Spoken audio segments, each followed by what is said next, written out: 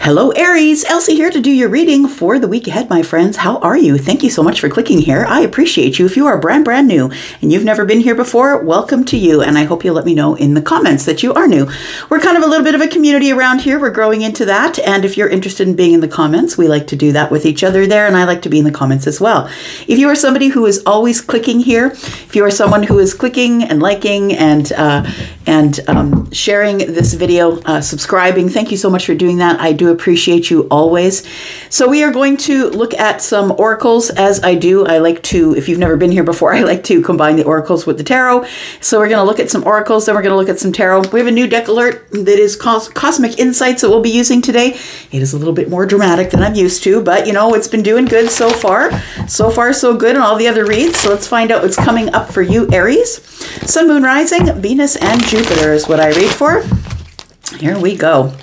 Let's take a look at you, Aries. I say fire family because I'm a Sag rising, so I'm kind of right in there. It's my fire day too.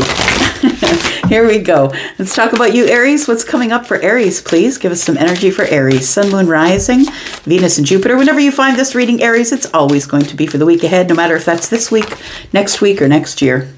All right, they'll be back. Aries, it looks like somebody's coming back round for you here.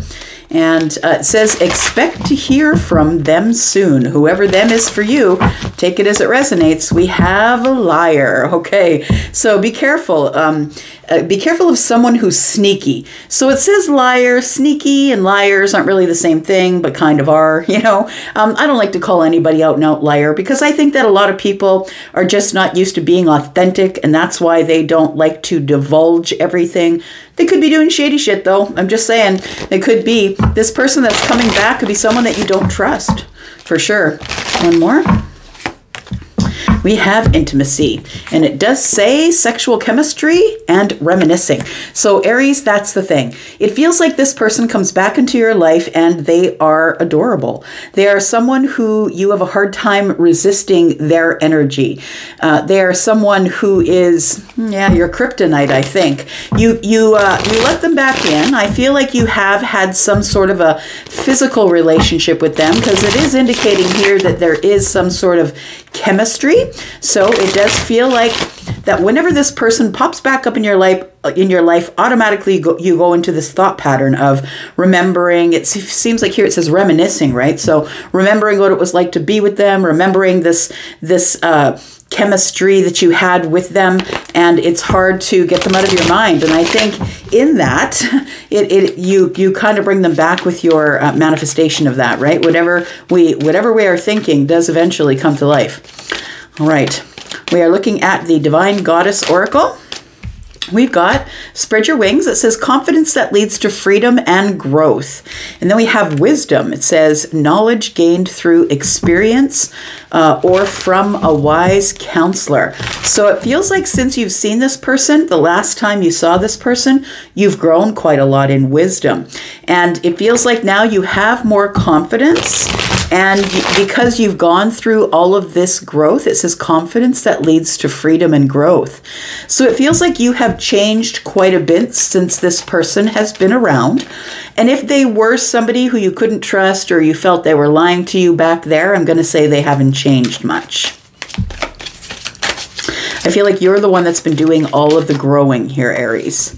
We do have peace, and I think that's what you want. I'm going to say when this person comes back into your life, they kind of, you know, everything gets thrown in the air and you kind of watch all the pieces land. That's what it feels like. I'm watching somebody scoop up confetti off the floor, like it looks like it is a dance floor for a wedding or something like that. That's what Charlie is showing me. Charlie is my guide. He's showing me picking it up and throwing it in the air. It's almost like it's a repeat. Somebody wants to recreate the excitement because once the confetti comes down, it's exciting. But once it falls to the ground, the only way you can get it to fly again is by picking up and trying again. So I feel like somebody here wants to try and recreate the excitement or the chemistry that you had with them.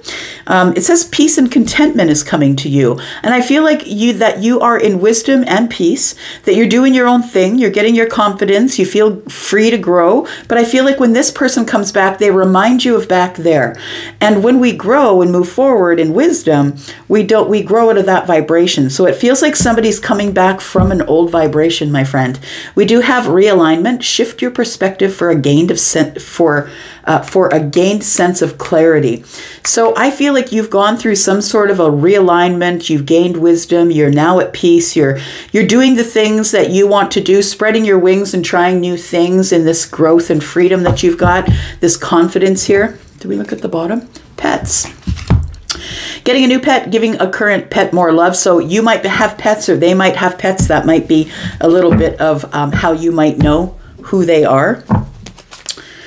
All right. Oh, what's this one? No, that's not the one we were using. Hang on. Hang on. The wrong deck. Where is it? There it is. Hang on. All right. I'll leave this here. So we're just going to take one of these, and we'll give it a little bit more energy, and then we'll go with tarot here, Aries. And Aries, if you are interested in a private read, there is a sale on right now, 10% off of all of my readings. Please look below this video, click on more. You'll find a code there that you can take over to Wizio. You will get your 10% off of whatever prices are posted there, and on checkout. And if you're interested in that, that will be going on until the 25th of February. All right. Here we go, another 4 days. Any of my services, 10% off. One more card for Aries, please. Sun, Moon, Rising, Venus, and Jupiter. We have freedom. Look, it says freedom. It says spread your wings here. This card here, it indicates freedom as well. So I feel like that once you got rid of this person, or maybe you just left their vibration, that you felt a sense of freedom.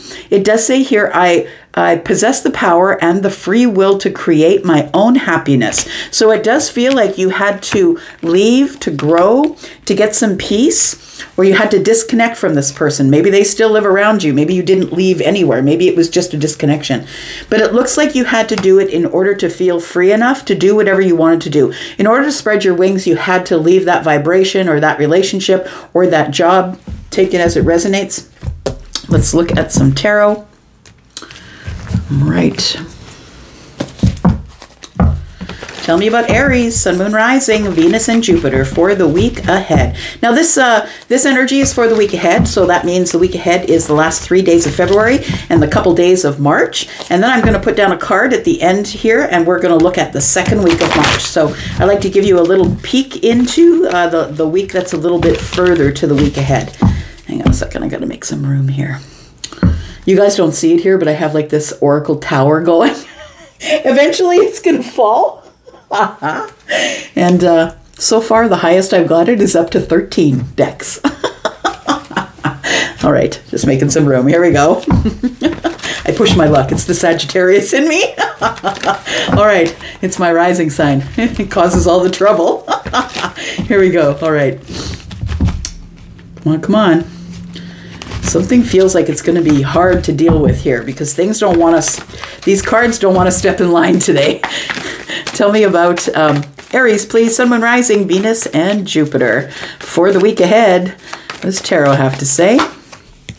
We've got the Three of Cups. So yes, as we were saying here, it says they'll be back, and it feels like there's going to be some sort of reunion. Or if you decide not to do the reunion thing, this person for sure is coming back to ask you out, or to ask you if they can meet with you somewhere. It feels like it's a celebratory time, so it feels like you do like this person, but I think that you're sort of keeping them at arm's length. I wouldn't be surprised if the Seven of Wands shows up at some point. It feels like you're keeping them sort of at arm's length here. You're going to have a hard time making a decision about whether or not you're going to take them up on this invitation, this offer here. And I feel like this is telling me here that this whole thing sort of rocks your world a little bit. And I don't think it's something that you really need to worry about, but I do feel that there is a little bit of worry, or maybe it interrupts your sleep. All of a sudden this person shows up again, and because you've had this time with them where you have this really great chemistry and intimacy, I feel like it starts to interrupt things, not just your sleep. They may contact you at night, sometime at night. We do have the Chariot here, so you and them could live a distance from each other. But I want to say to make sure before you move forward, because this is quick moving energy, right? The fastest in the deck.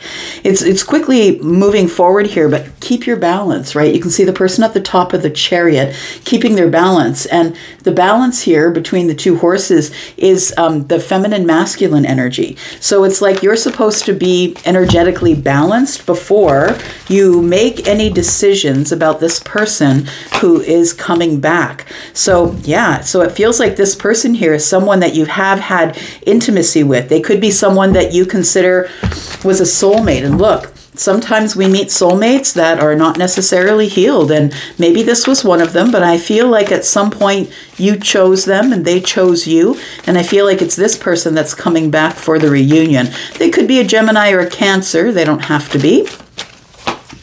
We've got the Wheel of Fortune. Okay.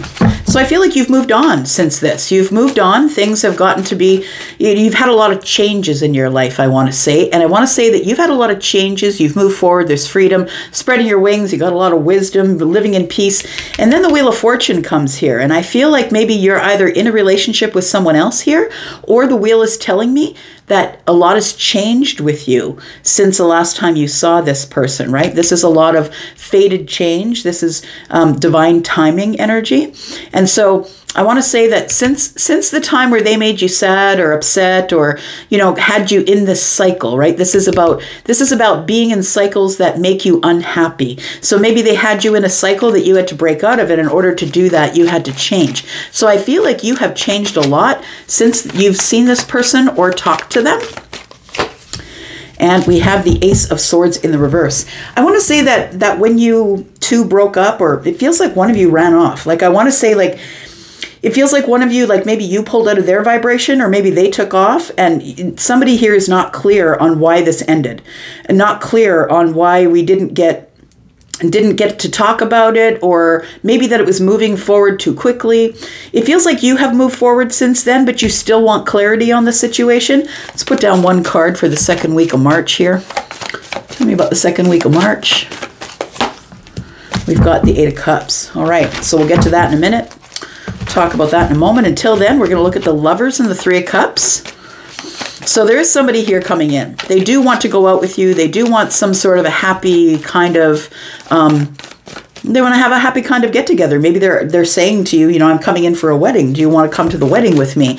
It could be a celebration, but it feels like it's an exciting thing. I don't think that you feel terrible about them coming toward you here, but I think that the one thing that they don't realize is you're not accepting any cups. So it feels like this person may be coming in to take you out, party, do something, right? The Three Cups is here. Right? And what they don't realize is that you're not really taking any offers right now. Whether you are with someone or not, I don't feel like you're taking any offers. I feel like you might take this person up on their offer because maybe you've been bored, right? That's sort of redundant energy. My emotional energy is kind of stuck and stagnant. I haven't been doing anything or going anywhere. We do have the Page of Pentacles. And so I feel that this person who is coming back, that they are kind of expecting that this is going to be a new beginning, that something is going to materialize with you in the 3D.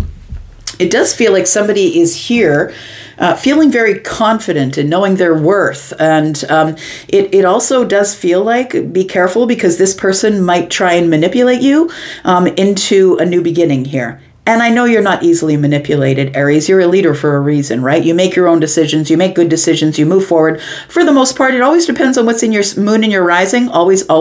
But generally, you know, Aries is considered a leader and a good decision maker and somebody who is, you know, forthright, that kind of thing. But it does feel like this person's coming in with a little bit of manipulation. Now, I don't usually see the Magician in the upright as manipulation, but it is giving me the energy of I'm using my magic in the 3D to have this new beginning. This person is going to test your boundaries. That's what I feel. They're going to test whatever boundaries you've put in place here, because you two have been in an intimate relationship before. But I feel like the reason that it broke up is because you realized this person was lying to you, or there was some sort of deceit that you were detecting under the surface here. Now, it feels like this person possibly, like, it feels like it sort of, when this person contacts you, I feel like it's going to put you in a place in your head. And although maybe you don't have trouble sleeping, I think that it's going to be seeping into your daily stuff, right? When you're trying to sleep, maybe when you're working, it's going to kind of take over the mind. We have the Wheel of Fortune here. Why is the Wheel of Fortune here?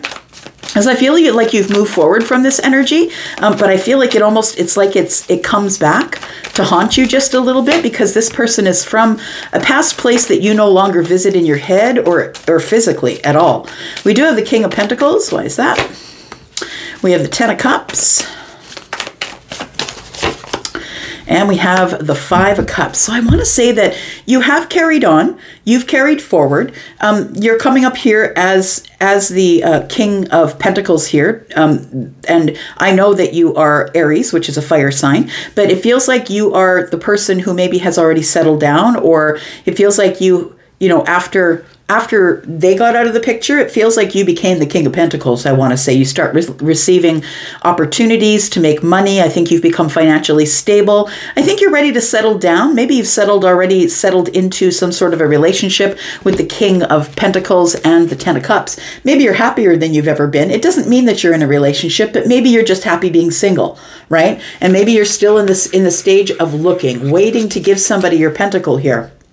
I feel like things have moved forward for you in a very fortunate way. And although you've gone through a lot of changes, spreading your wings, wisdom and peace, you've gone through a lot of changes. I feel like this person brings up old wounds. And I want to say that as soon as they show up again, you start feeling or thinking about the regret of how it ended, or the regret of you wished it could have worked out, but it didn't, because you know that this person wasn't good for you. Your person could be an Aries as well. They also could be an earth sign. Scorpio, Taurus, Aquarius, Leo could be a fixed sign. Could be a Cancer. Take it as it resonates. Tell me about the Ace of Swords and the Chariot, please. So it feels like you have questions. This feels like a question mark. No clarity. We didn't really talk about it. Maybe somebody ran off with somebody else. It feels like we didn't get a chance to have closure. That's what it feels like here, that it moved too quickly and we didn't get a chance to have closure, or somebody was keeping some things under the surface. This is Cancer energy, and Cancer isn't usually comfortable with sharing all of their emotions on the surface. They're going to wait that out first, right? They'll probably wait it out for a long time. And so it feels like there's been some things that are kind of under the surface in terms of feelings. And the Ace of Swords in the reverse tells me either we haven't spoken or we didn't get all of it out. There was no closure. We do have the Death card. We have the High Priestess, and we have the Five of Wands. So I want to say that one of the things that has changed about your wisdom is that you now have some sort of connection to your intuition here. It does feel like what has transformed is your ability to be able to listen to your intuition. I want to say that you're silent with this person, that you kind of just left them to their own devices, that there has been a transformation. And I think the transformation has been in your High Priestess energy.